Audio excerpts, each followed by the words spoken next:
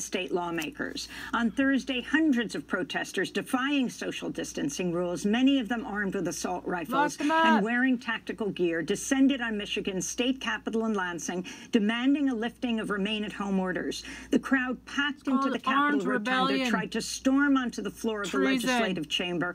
Lawmaker Dana Pohanke tweeted a photo of armed men looking down from the gallery. She wrote, "Directly above me, men with rifles yelling at us. Some of my colleagues who own bulletproof vests are wearing them. I have never appreciated our sergeants at arms more than today," she said. The